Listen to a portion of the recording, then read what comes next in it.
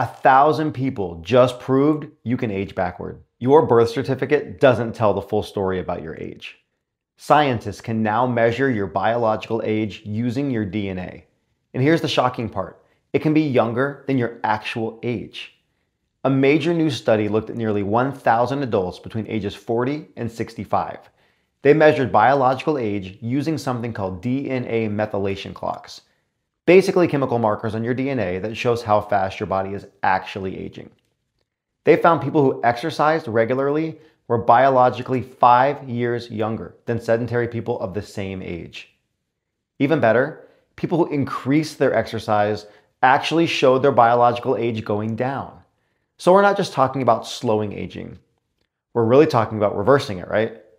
Now, obviously we can't reverse aging completely, but the ability to buy ourselves a little time is definitely an attractive concept.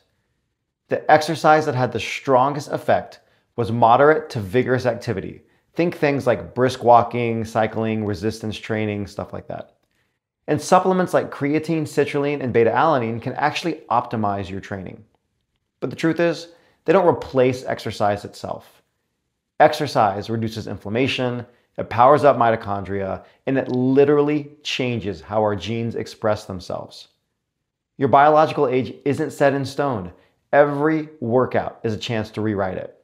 So yes, your birth certificate may tell one story, but your DNA can tell a completely different one. Have you had your biological age tested?